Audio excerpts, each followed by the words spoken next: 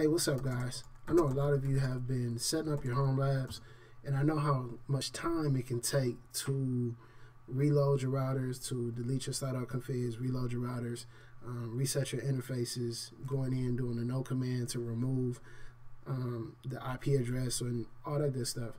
But what I'm going to do is show you a quick one-step command that will reset your interfaces to save you a bunch of time.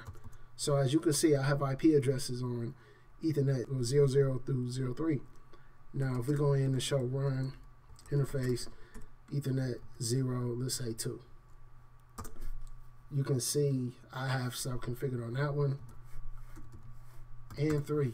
Now what I'm going to do is go in here to config T, and normally you would go into the interface and say interface Ethernet 00, and then you would do no IP address or something and remove the IP address.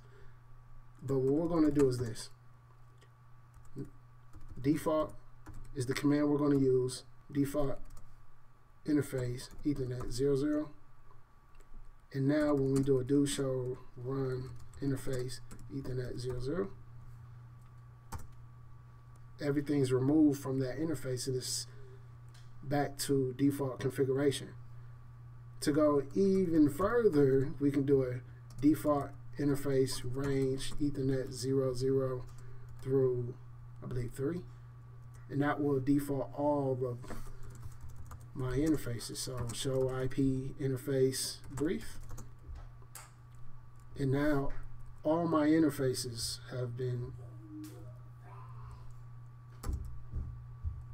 reset back to default configuration.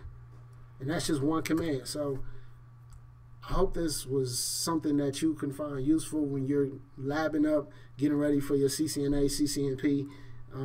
If this video was informative, hit it with a thumbs up. Please feel free to subscribe. Please feel free to leave comments in the section below.